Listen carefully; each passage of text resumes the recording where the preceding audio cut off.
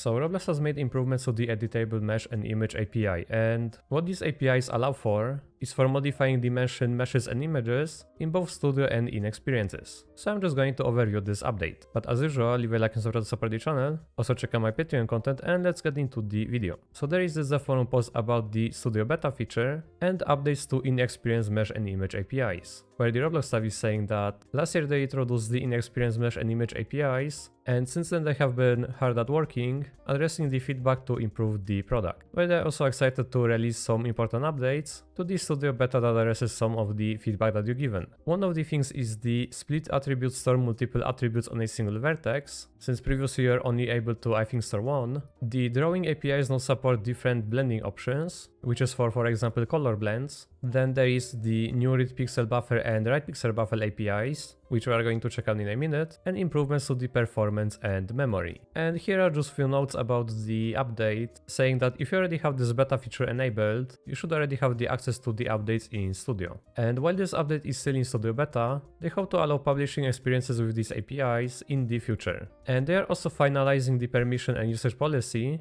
around these APIs, which will be announced soon in an upcoming dev forum post. And they basically just appreciate the patience and they keep working on the edge cases and optimization requirements. But now there is the EditableMesh update paragraph. And again there is a note saying that if you already saved the places that leverage EditableMesh APIs, you might need to update your script since the previous scripts may no longer work. And also please remember that they are actively working on these APIs and may introduce further breaking changes leading up to the full release. And speaking about this, I'm also going to showcase basically a few examples that people have given in this dev forum post. But let's move on to the split attributes, where they say that they've updated the API to allow multiple attributes to be stored on a single vertex. For example, if you wanted to get a sharp cube, previously that would require duplicating the corner vertices so that you could get a sharp case between the faces. And this would lead to more vertices and methods like get adjacent vertices and get adjacent faces. But basically these two methods wouldn't work as expected.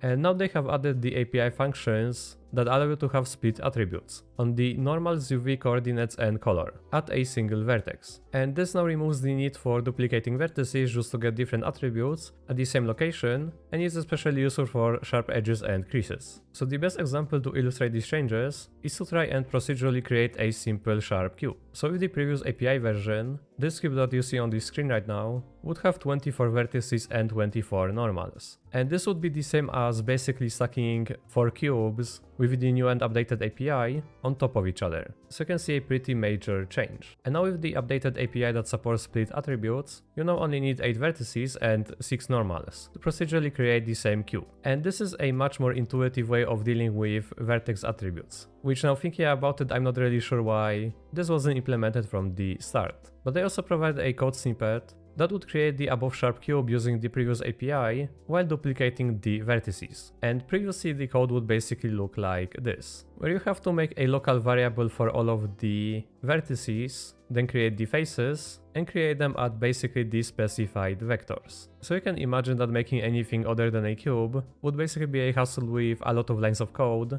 and like they mentioned, it wouldn't be too intuitive. But now there is the equivalent code with the updated API, which we can actually overview. And the make sharp cube function is basically the same, except this time it already uses the addVertex method. And there is also the EditableMesh removed unused method, which is there because we override all of the default normals and we can basically just remove them. And to compare the addSharpQuad function now, you basically just use the addNormal method and you create face ID 1 and face ID 2. And you also use the setFaceNormals method on them. And now for the more complicated models with sharp edges, like the one below, the difference is even more substantial, where the previous API would have to create over 30,000 vertices and normals, and this time it's only 7,000 vertices and 6 normals again. And a little bit for a fun fact, I actually used to create something like this in Blender for when I was doing logos. I don't know if I have it saved anywhere, but I'm going to put it on the screen while editing. But I'm probably just going to cut the company name from it. But anyways, there is a note saying that you only need 6 normals if the shape above is static, and you will need to create more than 6 normals if you would like the shape to be deformable.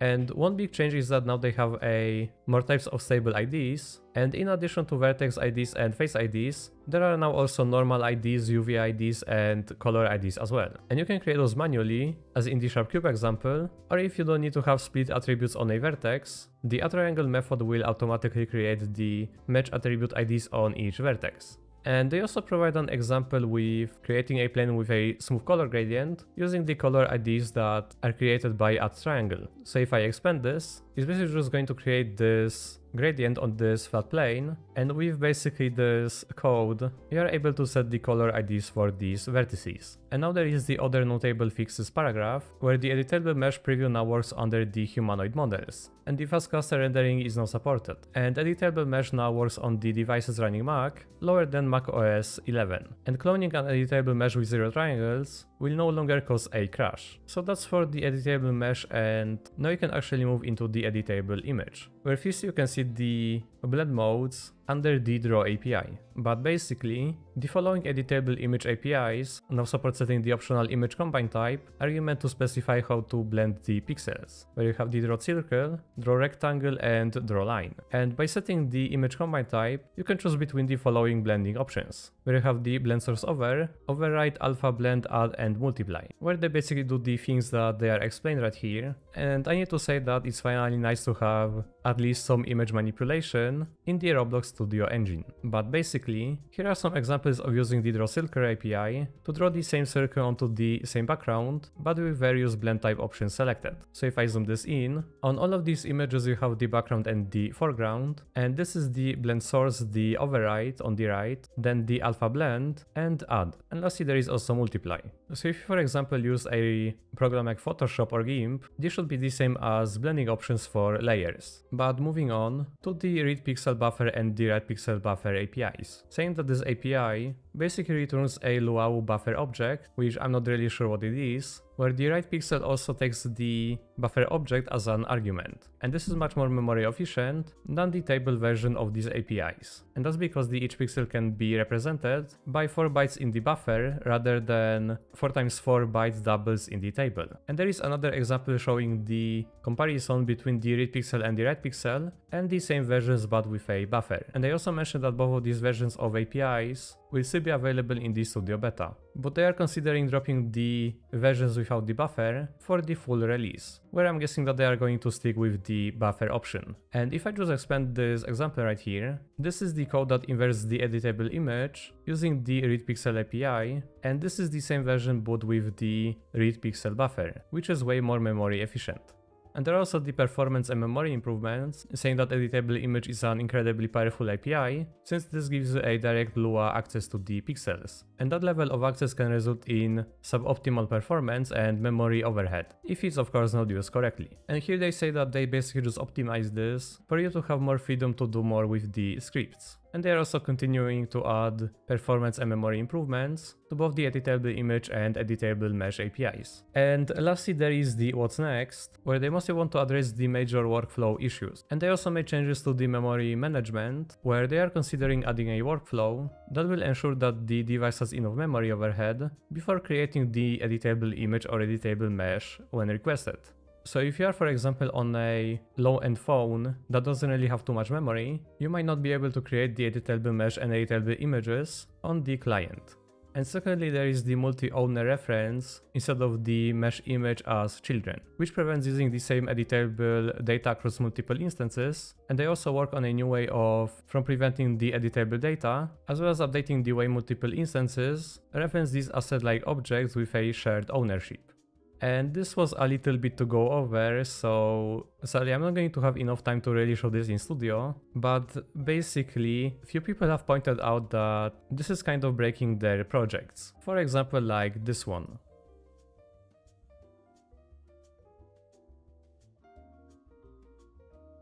Or I even saw another one that was right here from Zakatak, who has even recently commented under one of my videos, so shout out to him. But this update basically broke the water VFX, which you can basically see right here.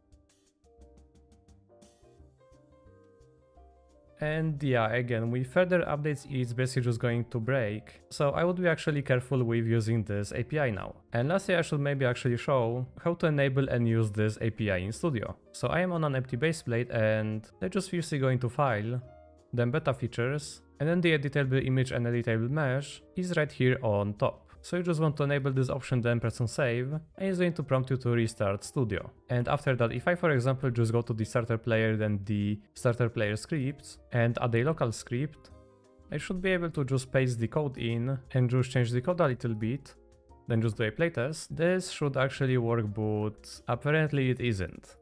And I've even checked the documentation, so I don't really know what's up with that, since it should be parented under a mesh part, but sadly I don't really have time for that. But anyways, that's basically going to be everything for today, so you can go check out my Patreon content, and if you like and subscribe to support the channel. And yeah, thank you guys for watching, hope you have a nice day, and see you guys